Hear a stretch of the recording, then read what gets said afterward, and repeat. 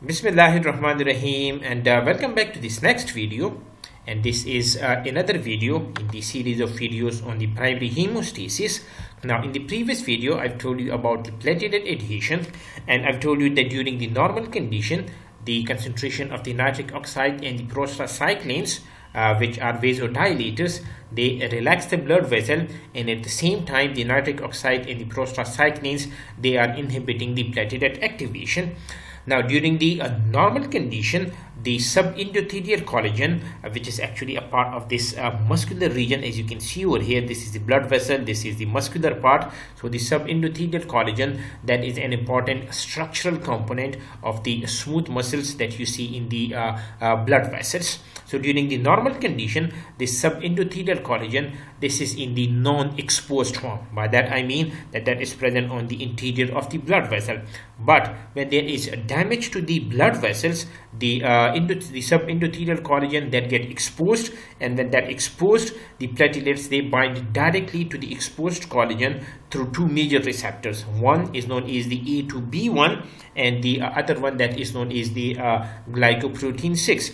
At the same time, there is another complex, GPIb-V-IX receptor complex, that binds to the von Willebrand factor. So both of these processes, the binding of the platelets through the integrin A2B1 and glycoprotein to the exposed collagen, and the GPIb-V-IX complex, and within this particular complex, the GP1B, it binds to the von Willebrand factor. Therefore, the platelet, they get adhered to the damaged blood vessel. Now, in this particular video, I want to focus on the platelet activation and the degranulation, which is actually the third step in the process of the primary hemostasis. Now, say for example, if this is a blood vessel and this is in the injured form because of some sharp thing, for example, there is an injury to the blood vessels. So what happens is that when there is injury to the blood vessel, the sub-endothelial collagen, that is going to get exposed. As you can see over here, now this is, you can say, in the exposed form. Now when that exposes, now what the platelets do, they are going to utilize their glycoprotein 6 to bind to this sub-endothelial exposed collagen now. At the same time, the platelets, they have got other receptors like the GP1B, as I've told you in the previous video, that is going to bind to the von Willebrand factor. Now, when the platelets, they utilize the glycoprotein 6 and the glycoprotein 1B to bind to the injured blood vessel, this actually leads to the activation of the platelets. So what the activation of platelet means is that it is going for the degranulation. What this means is that during the platelet activation, there are granules like the alpha granules and the dense granules. I have a detailed discussion on that in the one of my video, which was focusing on the structure, function, production, and the composition of the platelets, and I'll share the links in the description. But what happens is the platelet, they have got granules, and when the platelets, they get adhered to the injured blood vessels, they are going for the process of the degranulation. And the process of the degranulation simply means that the component of the granules, they are released, and when they are released, they are going to perform their important functions. At the same time, during the activation, the platelets, they are going to change shape, and the changes in the shape of the platelets, they are very important for their activation and the degranulation. So when there is changes in the shape of the red blood cell, not the red blood cells, the platelets, sorry for that, when there are changes in the shape of the platelets during the activation, they are going to release the ADP, the fibrinogen, the serotonin, the calcium, the thromboxane A2. These are just some of the components that you see in the granules of the platelets. But during the platelet activation and the degranulation, all of the components of the granule, they are released, and then they are going to perform their important function. Now, if you talk about the components of these granules and their functions, in this particular video, I'm going to focus on these two specifically, the function of the ADP and the function of the fibrinogen. Now, the next step, when the platelets, they get activated and they go for the degranulation, that is responsible for the platelet aggregation and the plug formation. Now, what happened during the platelet aggregation is that when you talk about the platelets, they have got this important receptor on their surface. this GP2B/GP3A complex. So initially this particular complex, this GP1B and the 3A complex, that is in the inactive form. Now in this particular image I'm showing you the this particular complex in the inactive form. You have to focus on the changes in the shape of this particular receptor in the inactive and in the active form. So in the inactive form you can see this this particular complex is in the banded form. So this one is the inactive form. Now for the aggregation of the platelets, the activation of this particular complex, that is very necessary. So how the activation of this particular complex is achieved? Now when the ADP that is released during the activation and the degranulation of the platelets, the ADP is going for the activation of two important receptors.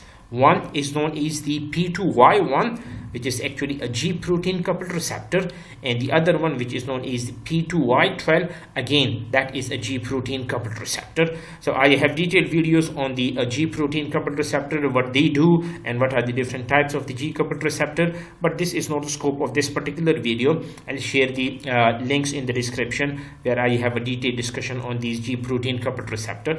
But for this particular video, just keep in mind that the P2Y1 and the P2Y12, they are the G protein coupled receptor.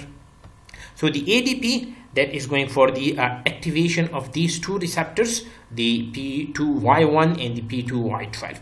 What these P2Y1 and P2Y12 are going to do is they are going to activate this GP2B/3A complex from their inactive form to their active form. So the ADP is indirectly responsible for the activation of this particular receptor complex from the inactive to the active form. So now how this is achieved, how the aggregation of the platelets that is achieved then. Now if you can see over here, the shape of the GP2B and 3A complex that is being changed, and now this is in the open conformation. Now this is one of the platelets and this one is another platelets. So because of the ADP, the GP2A and 3A complex, they are going to get activated on all of the platelets. As you can see over here, this one is in the activated form and this one is in the activated form.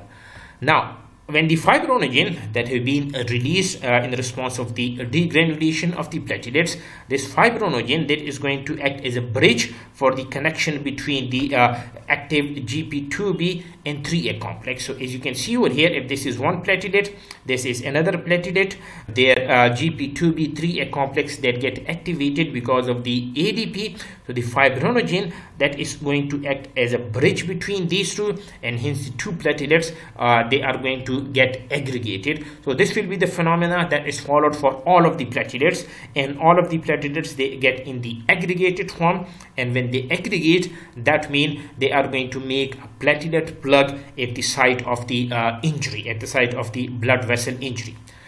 Now this is the whole picture that we discussed so far in the different videos, that if this is the damaged area, the collagen that is going to get exposed, the von Willebrand factor that will be acting as a receptor, for the receptor that will be acting as a ligand for the receptor that are present on these platelets.